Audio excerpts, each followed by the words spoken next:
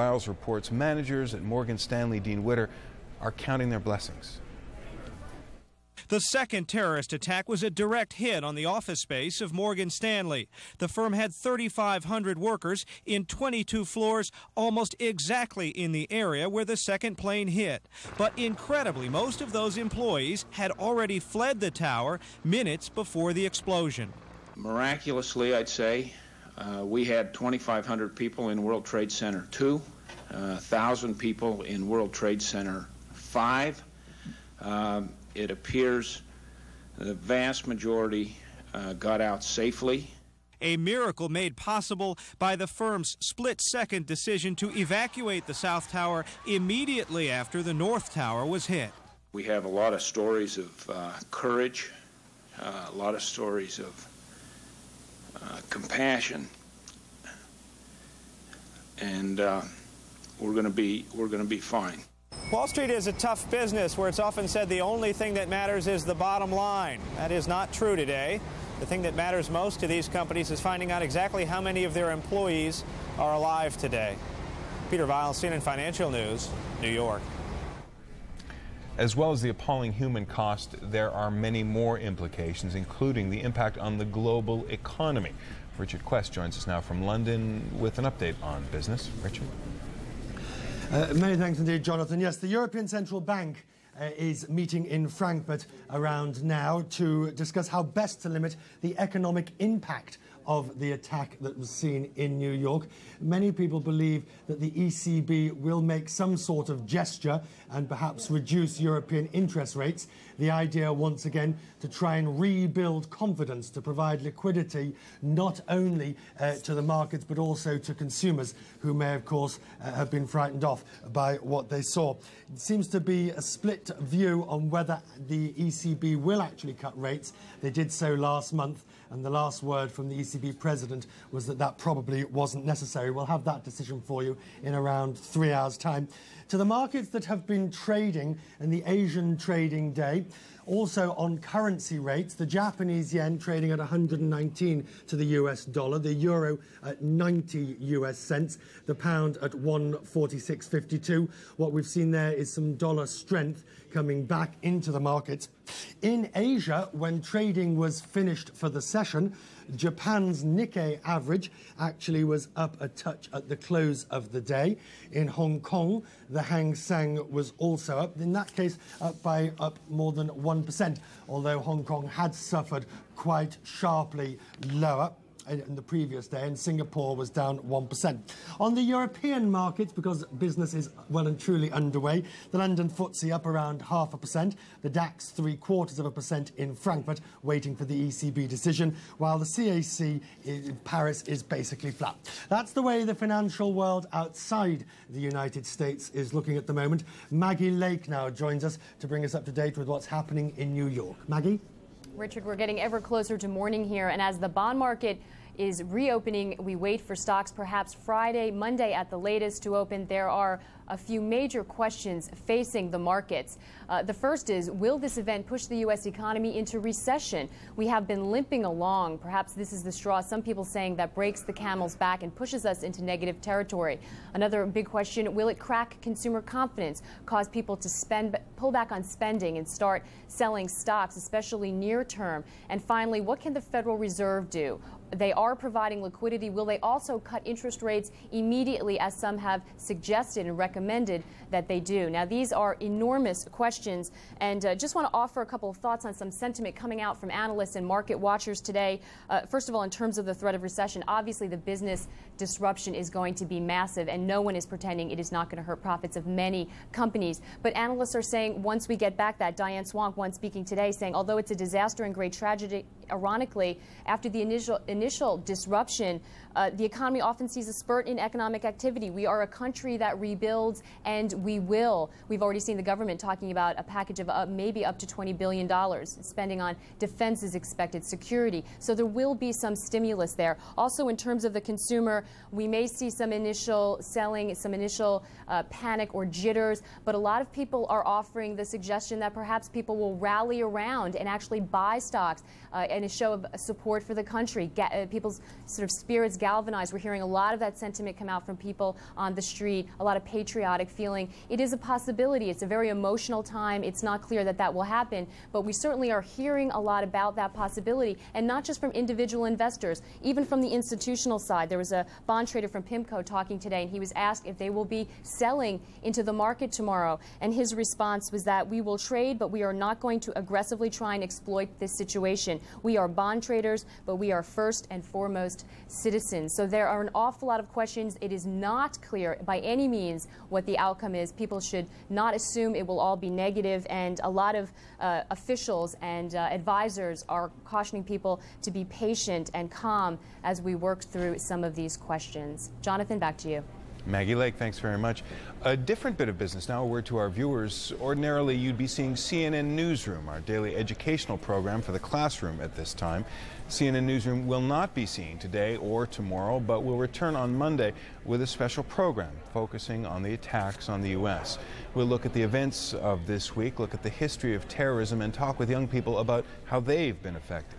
In the meantime, teachers can find educational materials relating to the attacks, focusing on how to talk with young people about the situation on our educational website. That's cnnfyi.com.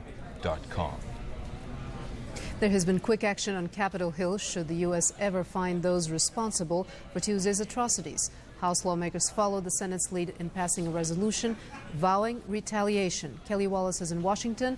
She joins us now with more on what's going on in the nation's capital. Kelly.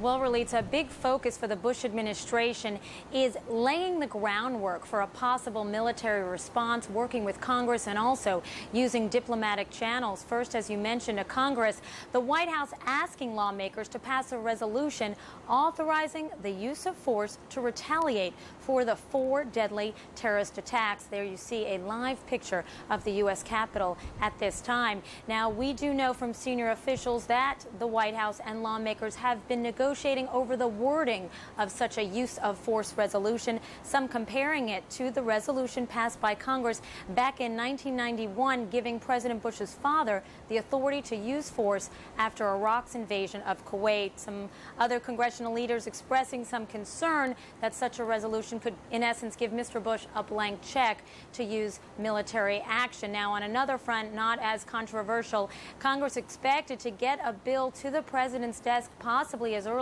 as this day, authorizing $20 billion in emergency aid to help with search and rescue efforts, as well as to help with the rebuilding in these communities that have been affected by these attacks, and of course to aid federal, state, and local agencies. Relitza, of course, the feelings here still tremendous sadness, flags throughout the nation's capital at half-staff, and we saw a prayer vigil last night. It began at the U.S. Capitol.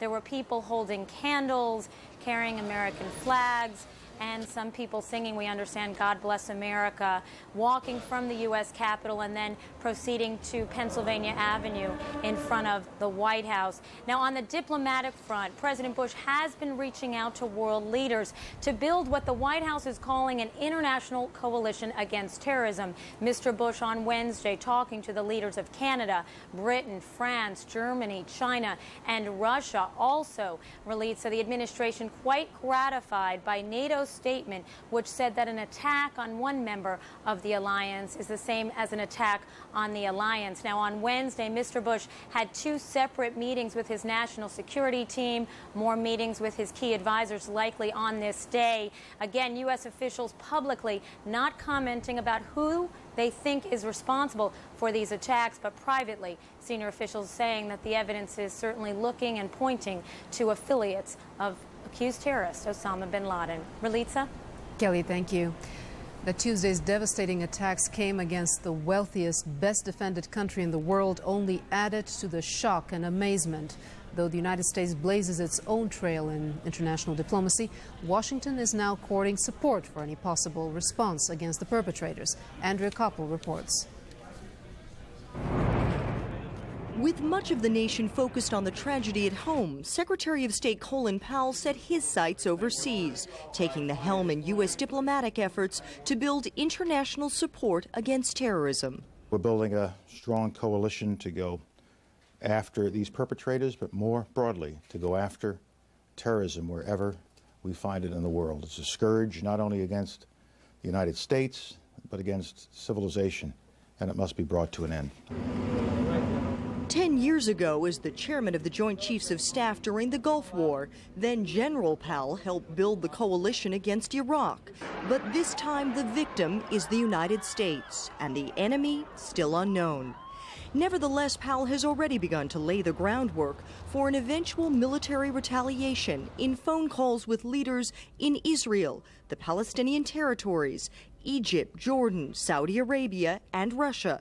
Powell also reached out to the European Union, as well as the Arab League, United Nations, and the NATO military alliance, which for the first time in its history Wednesday invoked a clause in the NATO Charter obligating all members to assist if one is attacked. It's like dropping a stone in the middle of a pond and you have ripples rippling out.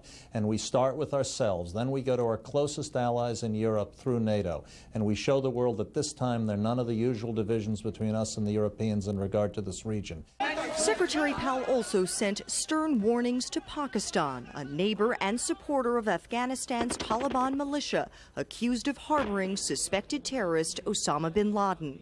The message: the U.S. expects complete cooperation in finding those responsible for Tuesday's attacks. Next week, Powell plans to send his deputy to Moscow for a special meeting with Russian officials on Afghanistan. Secretary Powell working every possible diplomatic angle, telling the international community, in the words of one aide, you're either with us or against us. Andrea Koppel, CNN, at the State Department. Many British citizens are believed to be among the victims of the New York attacks. Prime Minister Tony Blair immediately condemned them, offering help to find those responsible. But what kind of role might Britain and the rest of Europe take in the search for suspects? Joining us live from London is CNN's European political editor, Robin Oakley. Robin? Jonathan, I've just been talking to Jack Straw, the British Foreign Secretary at the Foreign Office, and the first response from him was that the British public, certainly, and many people across Europe, have taken this attack on the United States as if it was an attack on them. He was saying that many British citizens work in the United States, many US citizens work in Britain and in Europe. There is a real sense of solidarity about this. But when I said to him, look, you and Tony Blair, the Prime Minister, are talking about standing shoulder to shoulder with the United States, what does that really mean? Does it merely mean moral support? He said, no, it clearly means military support. NATO is not just about an expression of moral support. NATO is about providing tangible military support. That is the point. That is what Article 5 is about. If you're asking me to speculate on the nature of that military or intelligence support, I can't, but Secretary of State Colin Powell gave some indication of the kind of support for which the United States might be looking to if they decide on particular military actions. There are, of course, some worries in Europe about what kind of level of response America might choose to make once the perpetrators are identified and once it has a target to strike back at. Mr. Straw said to me that that is a question that will be discussed between America and America's NATO allies, the level of support. And the intelligence communities, he said, of the UK and the US are in constant touch with each other. But when I said there were some worries in Europe that perhaps too big a response from the United States at this time might lead to a perpetuation of terrorism, that maybe the right response was not necessarily an eye for an eye, Mr. Straw said, no, there were dangers in the alternative response to that, and you simply could not make it a case, it could not be a case of turning the other cheek, as it were. I'm sitting in the British Foreign Office. It's not more than 50 yards away from 10 Downing Street. I remember the day in the early 90s when the Provisional IRA mortared Downing Street and tried to take out the cabinet. I remember 1984 when they bombed the hotel in Brighton in Sussex and almost killed Margaret Thatcher, the then Democratic-elected Prime Minister. And it wasn't about retribution, but in each case, the attack on the terrorists, the need to take very firm action against those terrorists, as well as political action to undermine their support, was very necessary. And unless there had been action taken of a firm kind against those terrorists, I have to say there would never have been a peace process in Northern Ireland. So that's a very clear message, Jonathan, coming certainly from the UK, and we're likely to hear much the same from the rest of NATO.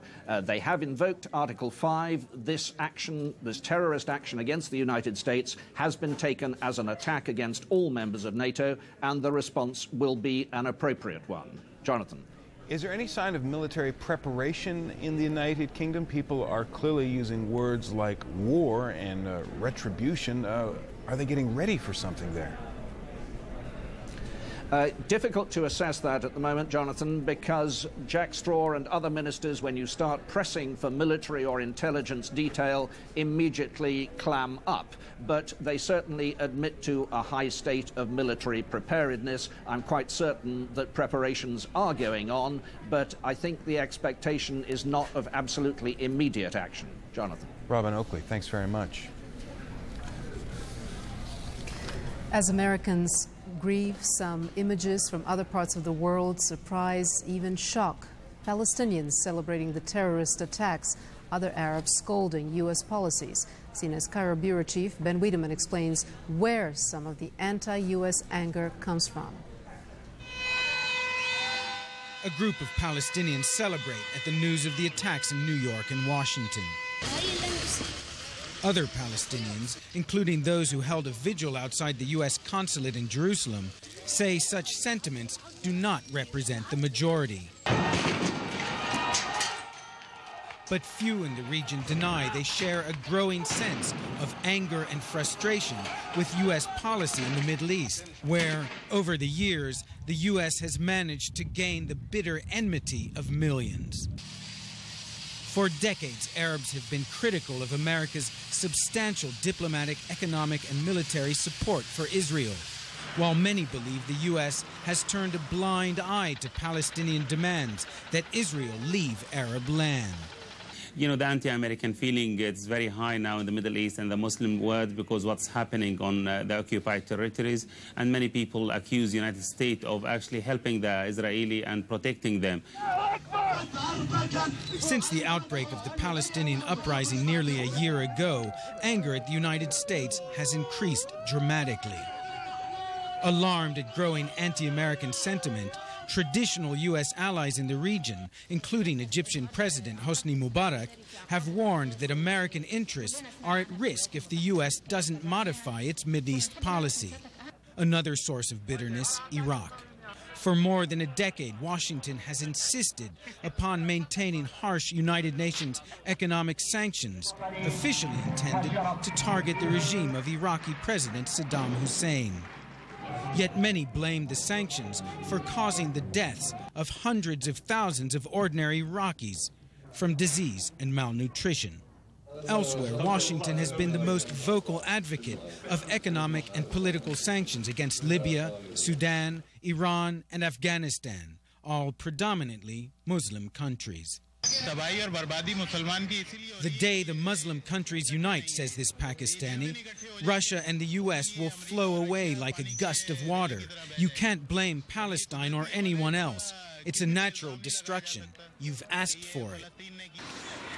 Responsibility for Tuesday's massive terror attack has yet to be determined, but few in the Mideast doubt the depth of anger and hatred toward the United States. Ben Wiedemann, CNN.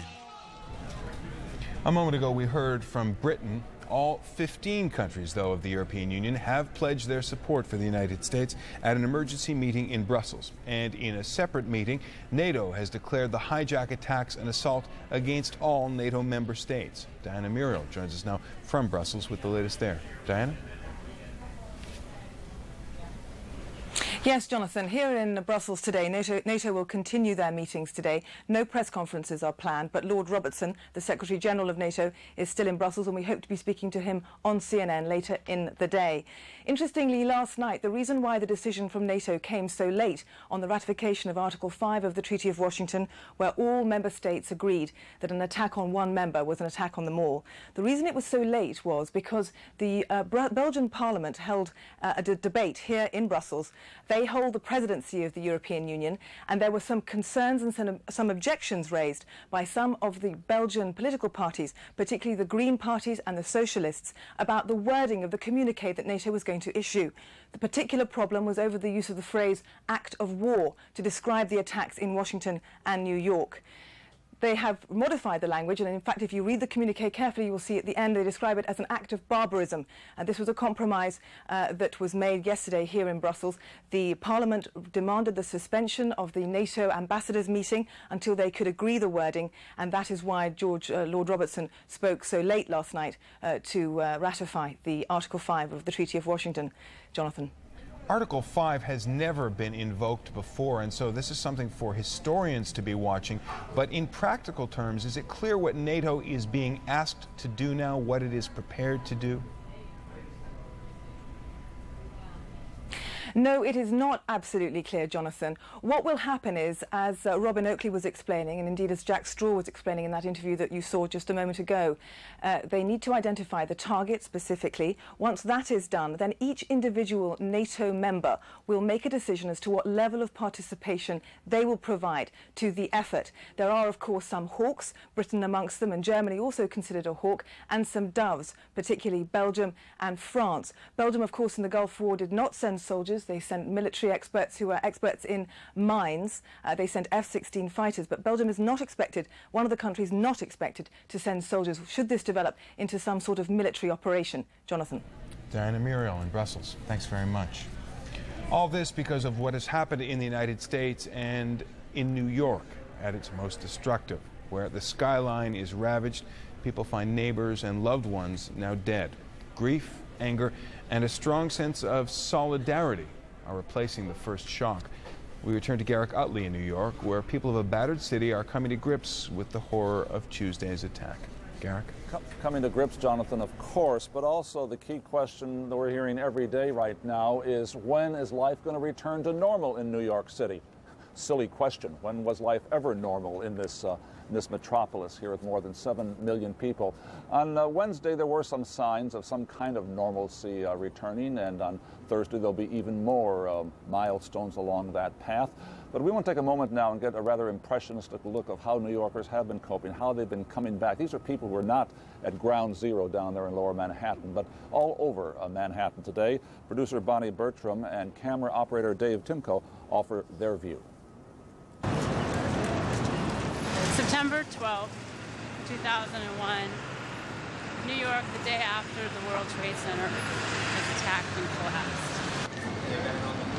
People are sticking closely to their cell phones, trying to get any news they can of what's happening. He doesn't have any identification on him, and we certainly hope someone recognizes him. We've heard pleas like this all day long. Still waiting to find out how many people are being rescued and what the situation is downtown. 75 cent fee. Hi, next. Can I help you? Very fast. Next. Where are you visiting from? From Spain. From Spain? We are so terrified, and we don't know if we can get home again and see our families. Are you going to JFK today? Oh, he won't take you? No, he can't go. Yeah, I'm trying to.